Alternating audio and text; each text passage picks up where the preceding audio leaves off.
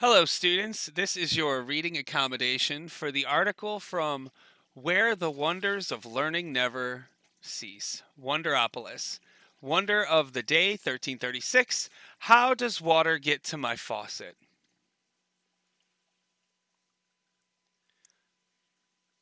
Have you ever wondered, how does water get to my faucet? What are the two main types of drinking water sources for homes?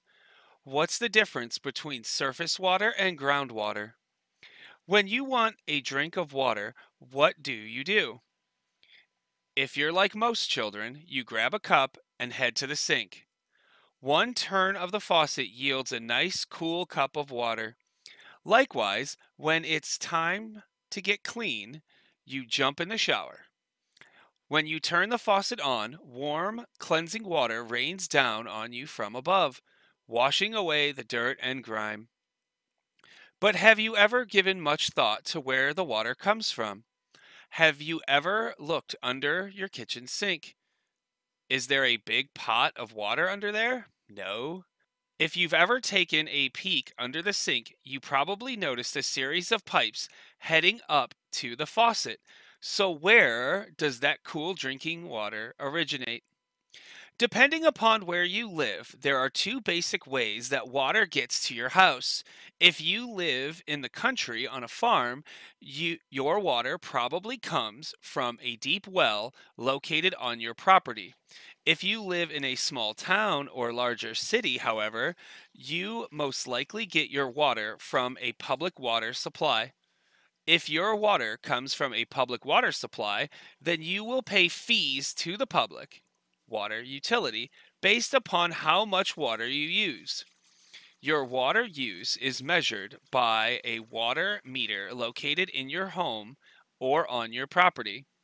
Public water utilities provide water to large numbers of customers by one or two means: surface water or groundwater.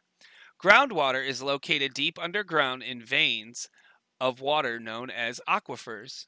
It must be accessed by drilling a deep well and then pumping it to the surface. If you have a private well on your property, you are using groundwater from an aquifer. Surface water, on the other hand, is found at the surface of the earth in lakes, rivers, and streams. A public water utility accesses surface water by building an intake to draw water to a location where it can be analyzed, treated, and then pumped out to customers. Most public water utilities tend to rely upon surface water sources. Millions of people around the world use groundwater wells, though. Overall, both sources provide about half of the world's drinking water. Regardless of its source, water must be analyzed to ensure it's safe to drink. Public water utilities filter and treat water with certain chemicals to remove impurities and make sure your drinking water is safe to use. Filtered and treated water that's safe to drink, called potable water, is then stored in a reservoir from which it gets pumped through underground pipes called water mains to your house.